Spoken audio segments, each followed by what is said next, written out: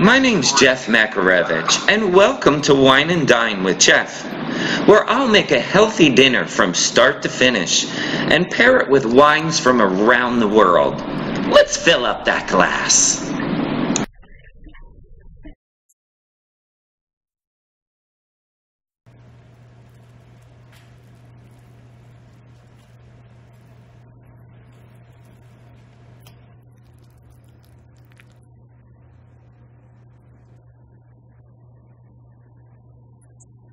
Hi, I'm Jeff Makarevich, and welcome to Wine and Dine with Jeff.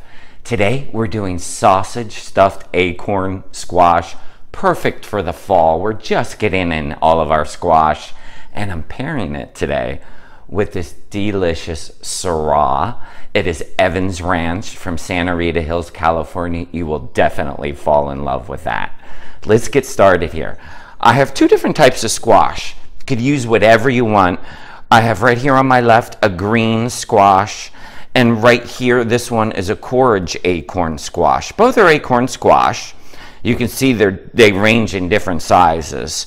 The most important thing for cutting this squash, because we want to keep it intact, you want to be able to find a sturdy.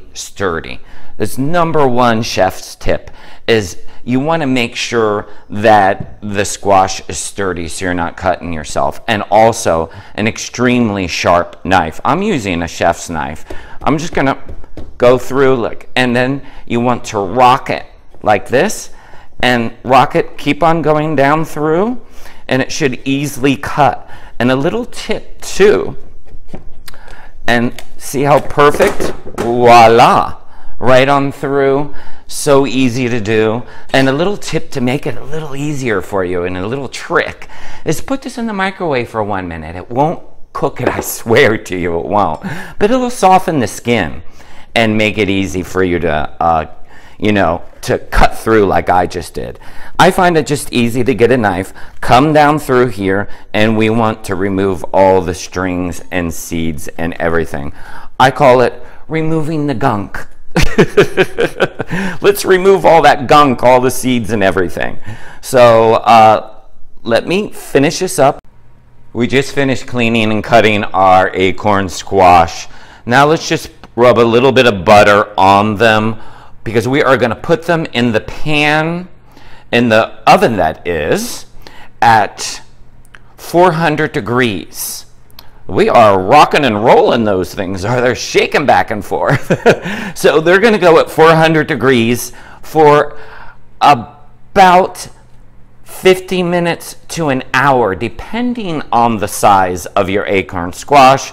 You want to make sure that they are definitely nice and tender. You want them tender. So we're just going to put a little salt and pepper on them right now. Now look at the difference between the colors of these. Now the smaller one, which is the green acorn squash, and the other ones are the courage acorn squash. Now that's why I love to use different ones. Now these will be done at different times because of the size, but that's okay. I'll pull the smaller ones out first. Now what I like to do is sprinkle a little bit of cinnamon on top. That's simple, because a little bit of cinnamon, because we're going to be digging the actual squash out and just leaving about a quarter of the squash in and filling it with our sausage filling that is going to be amazing. So a little bit of cinnamon. I just think cinnamon goes perfect. Oh, and a little bit of water at the bottom of the pan here so the acorn squash does not burn, because we're roasting it at 400 degrees. So right into the oven here, and we'll check that in about 50 minutes. While the acorn squash is roasting in the oven, let's get work on our sausage and brown it up. Now, I found it in casings, so I want to take off the casings. I did it already. So it's just really simple. Just run your knife right down through. The casing peels off so easily. What I'm using here is a fennel chicken sausage. You could use any sausage that you like. I just think the flavors of fennel, and just you want to throw away that casing. I think the fennel flavors go great with it, but if you're using Italian, whatever you want to use, you could use whatever you want to use. Let's turn on the burner here, and let's let that oil, I have some olive oil heating up in the pan. Let's let that heat up and get our sausage in. Our oil is hot, and let's get our sausage in there. I like to just flatten out because I really do like to get a nice brown on one side before I start to flip it over and break it up into tiny little pieces. That's what I like to do anyway. You know, I always say you do you. And let's do a little salt and pepper. Remember, if you're getting these pre-flavored with like sausage or Italian, a lot of them have salt and pepper in them already, so just be careful about that. It's a good little tip, but I really do love the fennel sausage. It just brings so much flavor with these acorn squash. And to that, I'm going to be adding some allspice here. It's just wonderful flavors that go great. They really go great with the acorn squash and the fennel and the sage that we're going to be putting in. And we have some nutmeg that we're going right on into. So let's add some nutmeg. Just when you grind it like this, it brings so much more flavor than already, you know, pre-ground nutmeg, which I am not a fan of, to be honest with you. So there we go. We got our nutmeg in, and it's that simple. So we're just going to brown this up.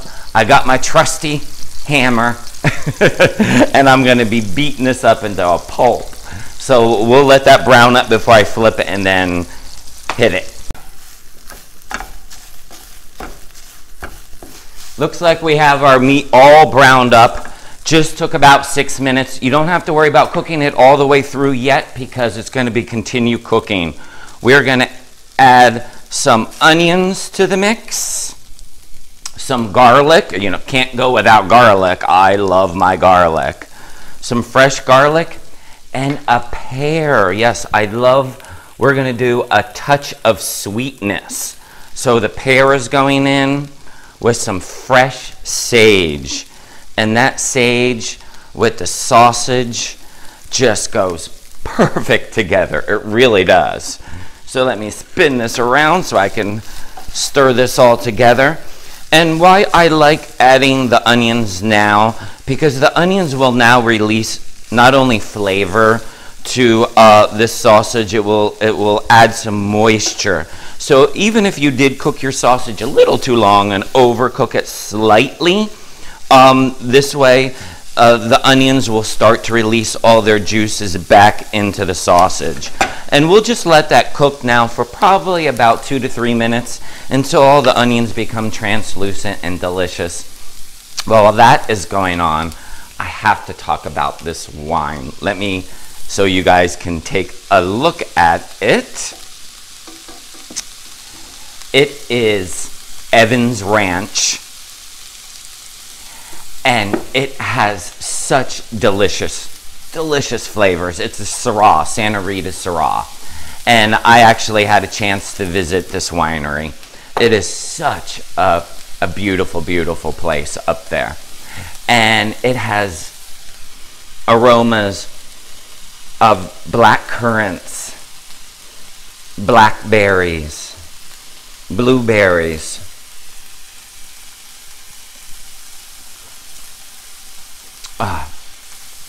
and with the taste of all those black fruit together with just a slight little bit of peppery. It is really, really good. And now I'm getting like a hint of tarragon on my back tongue. This is an amazing Syrah. You will definitely love Evans Ranch. So we'll just let this finish cooking out here. And I can smell those acorn squash cooking in the oven. Everything will come together at the same time. Our onions and everything have sweat out, so let's turn off the heat on this. And what we want to do now is add half the cheese. I have some Gruyere cheese that I'm putting in right now. The other half I'm keeping to put on top. And we are going to add some sour cream to the mix.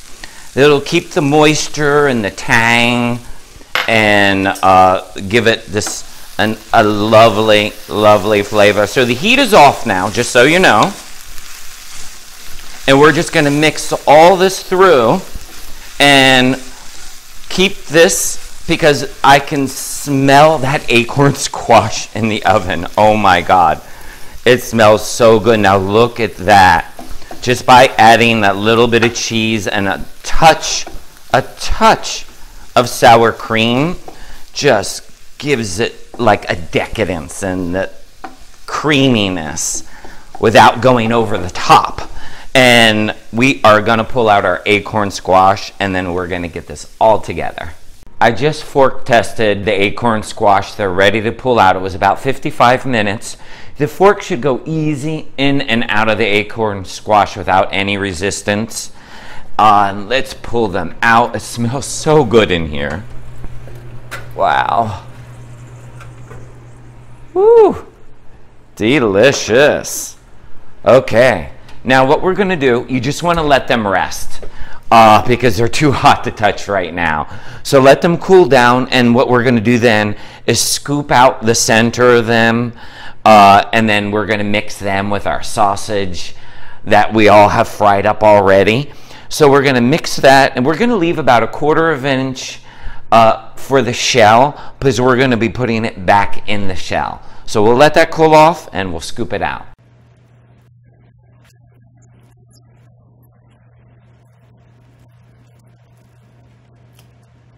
Our last and easy step is just to combine that acorn butternut squash that we took out of the shell, so we have room for our filling.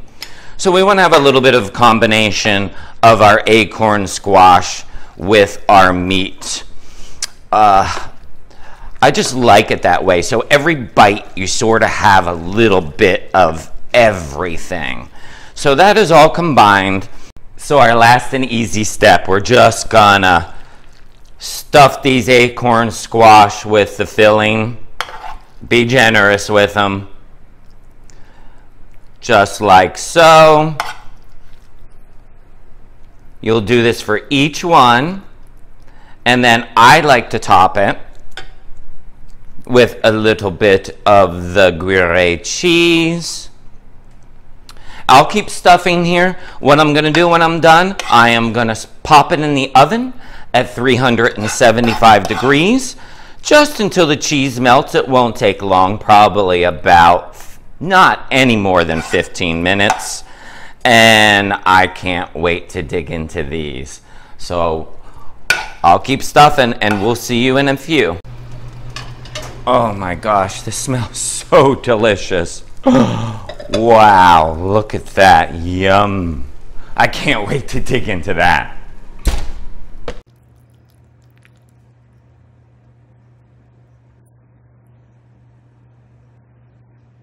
Before I dig in to the sausage stuffed acorn squash, I would first like to thank all my subscribers. And if you're not yet a subscriber, hit that subscribe button so you don't miss out on any of my recipes. And don't forget to like and share and ring that bell, because I have a new recipe every Tuesday. But I can't wait any longer. I just can't. I'm ready to dig in.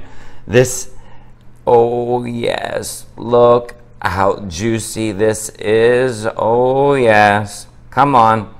Okay, cheese, pull that string of cheese. Look, now I don't know if I could eat that. I'm going for it. Mmm. Wow. That is incredible. So delicious. Thanks for stopping by Wine and Dine with Jeff, and we'll see you next week.